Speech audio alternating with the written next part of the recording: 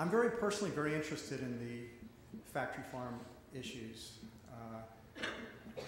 We're fighting it at Whole Foods on a number of fronts. One of the ways we're working on it is with our 5-step animal welfare program, working with the Global Animal Partnership. I was asked not to talk about that today. Apparently that's very controversial with this group. But for those of you that want to look further, you can look at the website, globalanimalpartnership.org. We have 140 million animals that are having a better life through this program. But today I'm going to talk about the healthy eating revolution for better lives for humans. And so let's get into that, because they only give me 30 minutes. Joel Furman's going to speak after me, and I'm like a disciple of Joel's. So I'm glad I get to go before him, so I can get a lot of the stuff that I get to get my slides out there first. The first part of this talk is kind of grim, as we're talking about the health problems in America. Look at the leading causes of death in the United States. Heart disease and stroke equate for about over 40%. Cancer rates. Medical care is the third leading cause of death in the United States. It's amazing, isn't it? 80% of the dollars we spend on healthcare in America come from lifestyle and diet diseases. 80%.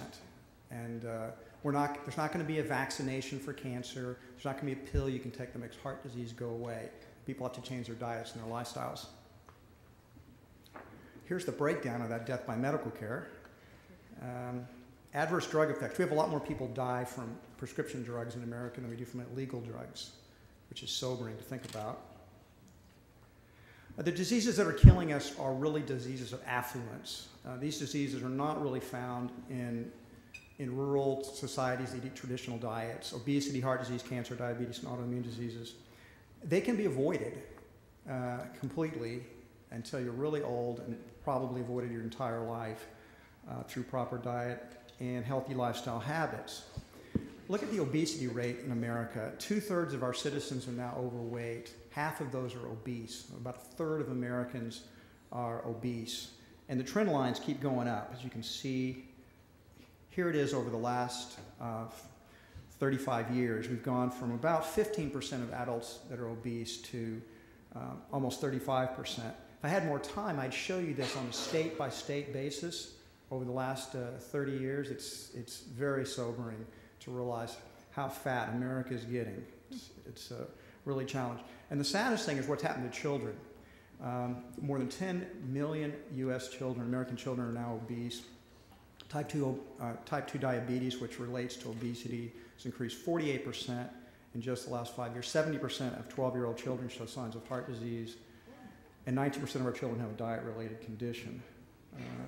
This generation of children will be the first generation of children in American history who will probably not live as long as their parents. Again, heart disease is still the #1 killer. I told you this was depressing initially. 40% die from heart or circulatory diseases. It's been the leading cause of death in America for the last 100 years. In the next 24 hours, over 3,000 citizens are going to die from heart disease. Almost the same numbers died from 911. We spent well over $1 trillion on trying to be more secure in the last decade, while this many people die every single day from a disease that no one should ever get. Cancer is what scares the hell out of people, though, and we all know people, possibly people in this room, who've had cancer. You realize cancer rates have increased every year from 1935 to 2005, and they're continuing as we export our diet around the world. We see cancer rates exploding all over the world. Cancer is a serious problem, and more Americans have died from cancer in the next 24 months than have died from all the wars our country's ever fought in the entire history of the United States. And we know cancer is mostly caused, it's not random, it's mostly caused by diet and lifestyle. You can see that diet and tobacco together equate from somewhere from 65 to 90% of all cancers. Things like medication, radiation, pollution, alcohol are relatively small contributors to cancer. Type 2 diabetes More than 8% of Americans are diabetic, and the health complications from diabetes are horrible. It's a horrible disease, and yet it's exploding. It's becoming a pandemic in America right now. Industrial farming methods, interestingly enough, food's getting cheaper in America. About 100 years ago, we spent about 50% of our income on food. And you can see that now, in the last 50 years, it went from about 17% of income. Now it's down to about 8%. So we're spending less and less money on food. At the same time, we're spending more and more money on health care. As you see, the GDP has gone from about 4% in 1960 to about 17% of our GDP right now. You see these juxtaposed. Less and less on food, more and more on health care. Interesting. Wonder if there's a connection. This stole this from Joel, or borrowed it. I think he doesn't mind if I use it. This is the breakdown of the American diet. If you were a diabolical terrorist and you wanted to kill people in America, don't blow up bombs. Just feed them the American diet. Here it is, 62% of all the calories we eat come from processed foods. Vegetable oils, sweets, refined calories. Animal foods account for 25.5%. Unrefined plant foods, which is what we should be eating up to about 100% of our diet, only accounts for about 12.5%. And a huge percentage of that, almost 40% of that, comes from potatoes. And more than half the potatoes are fried potatoes. So it's even worse than it looks here. We are a nation of sugar junkies. The typical American consumes 28 teaspoons of added sugar per day. I don't consume hardly any, so somebody's getting 56. That equates to a 3-pound bag for every person in America every 10 days. And consider one 12-ounce soft drink has about 10 teaspoons of sugar. Here you can see soft drink consumption in America over the last 60 years. When I was a kid, Coke came in these little bottles that were about 6 ounces. And now people buy them in these 2-liter containers. In my family, you only got a Coke if you were really good. It was a special treat because, my parents know it was just sugar water, right? And I was not always good, so I didn't always get the Coke. Look at cheese consumption in America. 1915 to 2010 has gone from about 3 pounds a year to 32.3 pounds a year. And cheese is about 70% fat. Neil Barnard argues it's addicting. And based on a lot of the people I know, it's the vegetarians who'd like to become vegans but just can't imagine giving up cheese. It's probably the most difficult food for a lot of people to give up. I do want to take on the myth of heart-healthy oils. I do think, olive oil is not, if I had more time, I'd get into the history of how olive oil became what it is today. But make no mistake about it, olive oil is not a healthy food. It's not something you should be consuming. It's empty calories. 2 tablespoons of olive oil, it's got 240 calories. It's the most calorie-dense food you can have. It has very few nutrients in it. And studies show that the monosaturated fats of olive oil can produce just as much cardiovascular disease as saturated fats. So you should either eliminate these oils, which is what I've tried to do in my own life, or certainly minimize them. Look at the nutritional value of 1 tablespoon of olive oil. 120 calories, all from fat, goes right from your lips to your hips. And look at the nutritional value of it. It's got no vitamins, it's got no minerals. Don't eat it. Look at the longest-lived peoples of the world. This is from John Robbins' book, Healthy in 100. And you can see these peoples, they live routinely well into their hundreds. They don't get the same kind of lifestyle diseases that we get in America. And then the SAD is a standard American diet. So you can see that they eat a greater percentage of their food comes from whole starch foods, percent of their calories from carbohydrates. They eat half as much fat as Americans do. They eat, surprisingly, about as much protein. but they're getting it from plants mostly instead of animal foods. And as you see, percentage of diet from whole plant foods goes from 90 to 99%, versus only 12% on the standard American diet. Incidentally, we don't know of any cultures in the history of the human race that have ever been vegan. Those of us that are vegan are engaged in a great dietary experiment that's not been done before in any kind of mass way. But still, the healthiest peoples don't eat very much animal foods. We're looking at 1 to 10%. Almost no salt consumption. Salt's highly addicting. I know Joel's going to talk about that. They don't eat any refined sugars or refined food, and they have 0% obesity. Here's the good news about all this bad diet, that healthy food can make a huge difference. Most diseases are preventable through healthy diet, particularly through eating more fruits and vegetables. We know this lowers the risk for heart disease, stroke, many cancers, diabetes, and many other related health conditions. Heart disease is completely preventable. No one should ever get heart disease. It is something that is almost completely related to diet. Doctors Ornish, Esselstyn, McDougall, and Furman have all shown that heart disease can be prevented and reversed through eating a whole foods, plant-strong, nutrient-dense, and low-fat diets. Colin Campbell, probably everybody in the room has read the China study. There's probably no single book that's done more to promote vegetarian, vegan lifestyle than that particular book.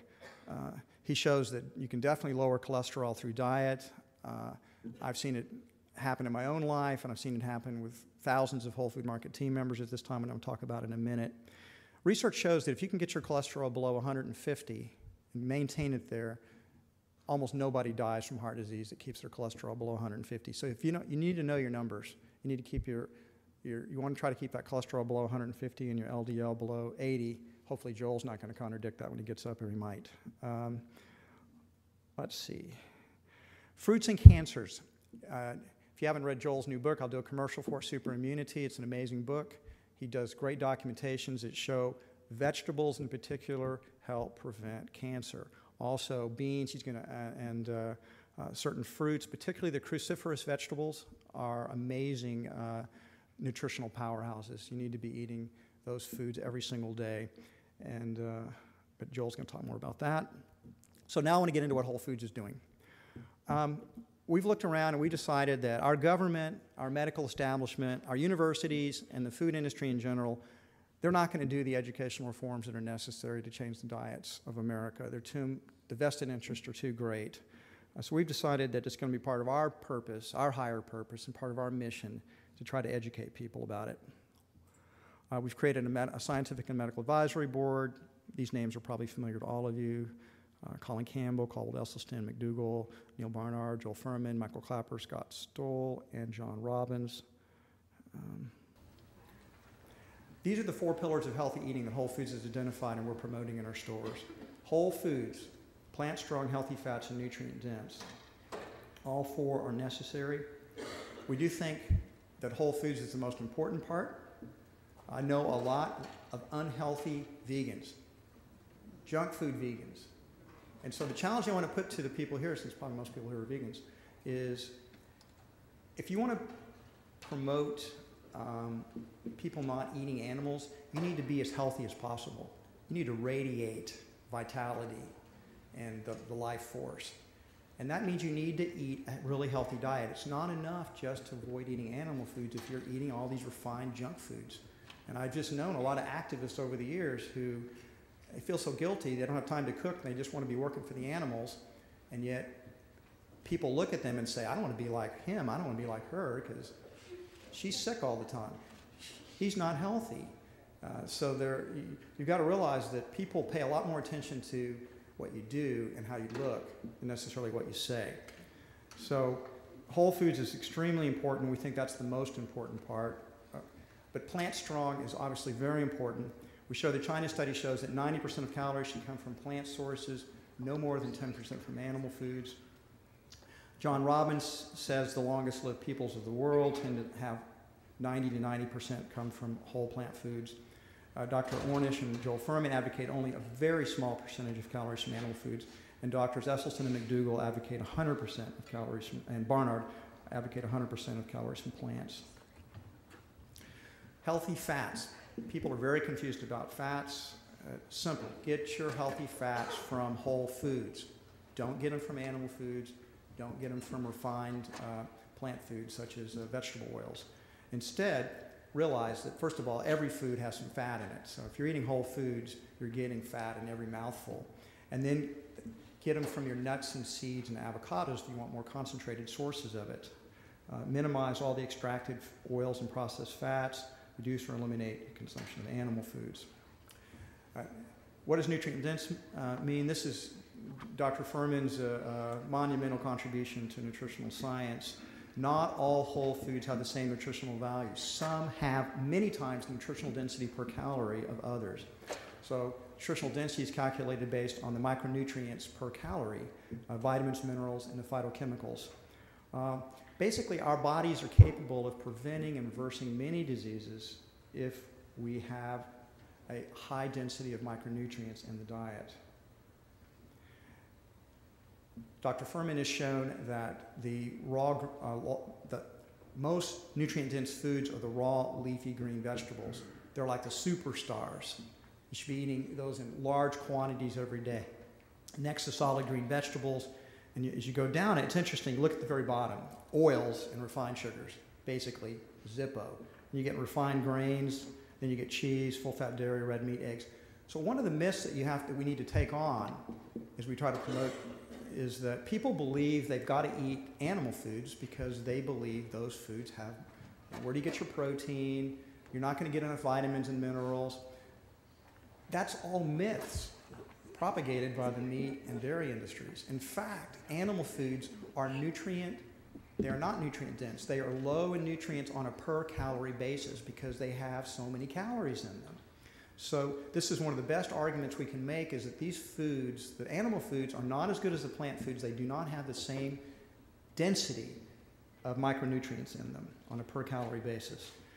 Whole Foods is promoting this from the Andes score aggregate nutrient density index, so that people can see. We're promoting this in our stores so they can see that the vegetables and the whole plant foods are the most nutrient dense foods, and the animal foods are less nutrient dense.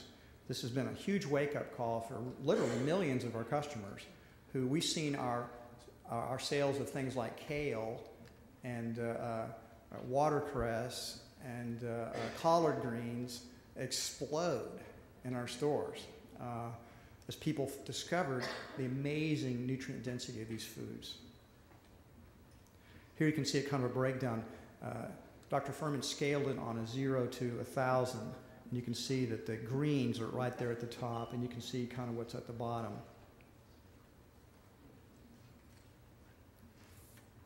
One of the things we're doing, we want our team members to be healthy. So if you work for Whole Foods, you automatically get a 20% discount if you work for our company. But we wanted to incent our team members to get healthier. So we created I'm into steps, whether it be for animal welfare or for healthy living. So we created 4 additional discounts that you could get if you work for our company. A bronze, silver, gold, or platinum card based on objective criteria, whether you smoke or not, your blood pressure, your cholesterol, and your body mass index.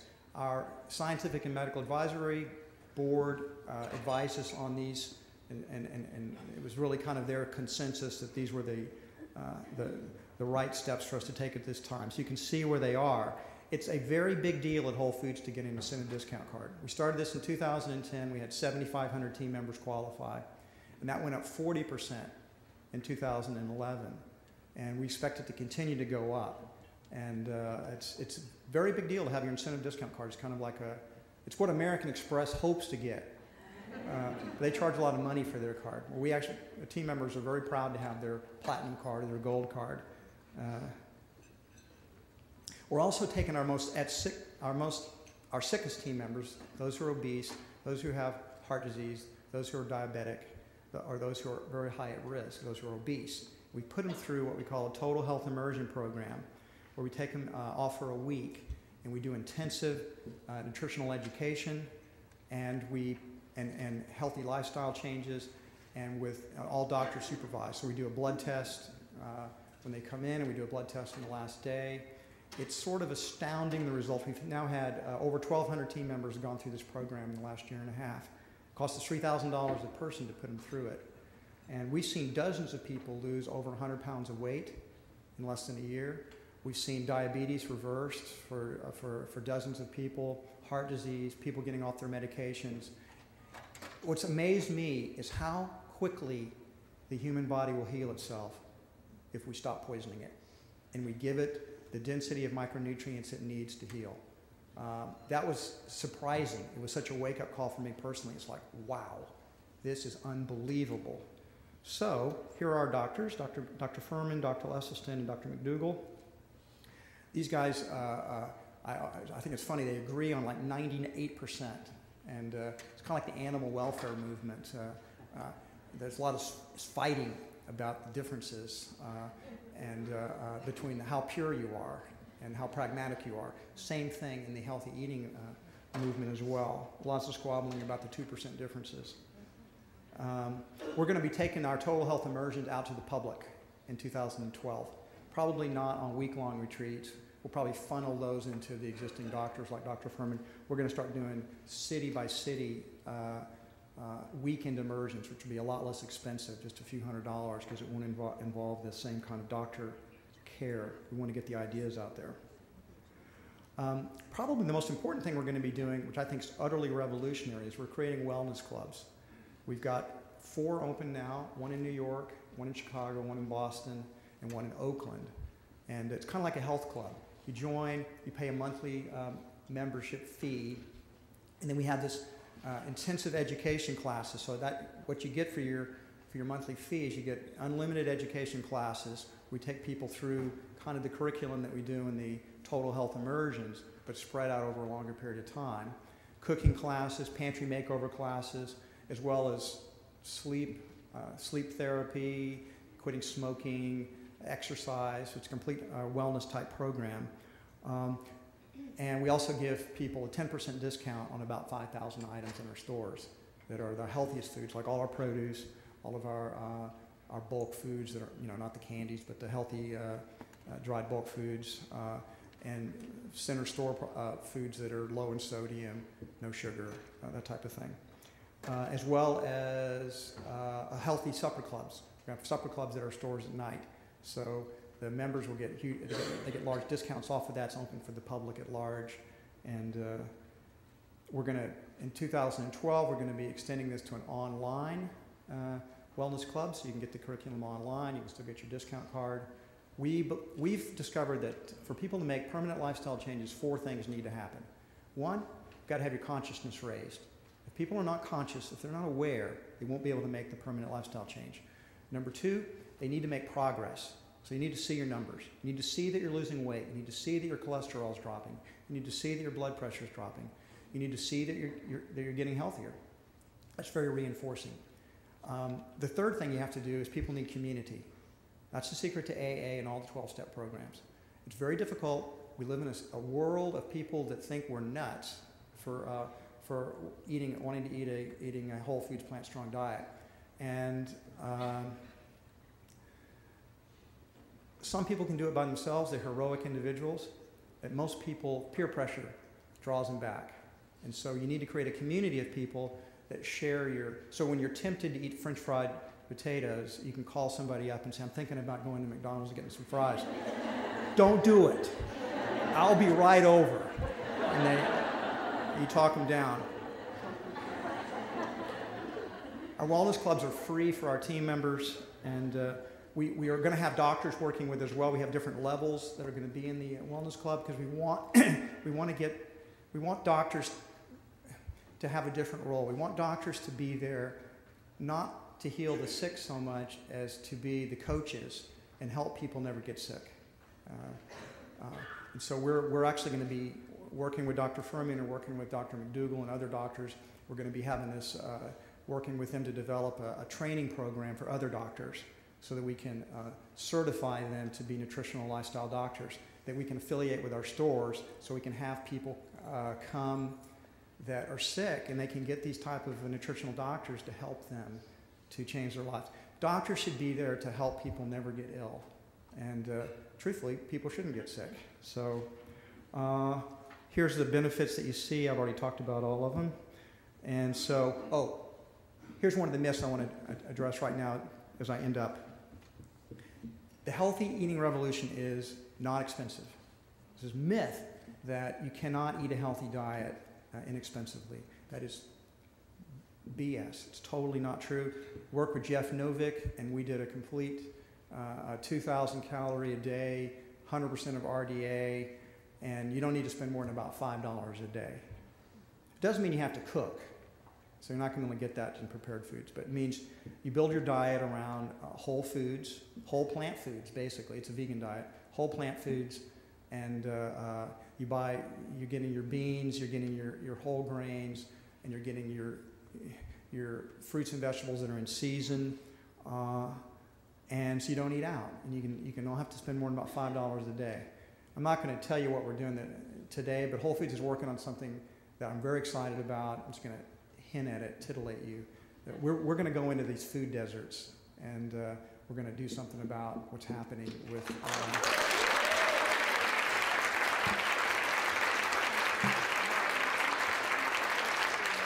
the poor people in America. They ought to have access to really healthy food. It shouldn't cost that much money, and they need to know how to cook it, and need to know how to eat it. And so we're going to announce the program in 2012. I'm not announcing it today. I'm hinting at it, but we will be announcing it in 2012. So look for that. So in conclusion, our nation is overweight. It's unhealthy. The situation is completely preventable and reversible through healthy eating and healthy lifestyles. We have the knowledge to solve the healthcare crisis in America. We have the knowledge. We know what to do. Most people have the potential to completely avoid heart disease, cancer, obesity, diabetes, and other diseases of affluence. Everybody in this room ought to live to be past 100. You should never get heart disease. You should never get cancer. You should never get any of these degenerative diseases. Our company is dedicated as part of our higher purpose, part of our mission, to create a revolution of health in the United States through providing healthier foods and educating people about the importance of whole foods, plant-strong, healthy fats, and nutrient-dense foods. And I'm here today telling you about it, and I urge you to join us in this revolution. Thanks very much, and I hope the rest of the conference goes well.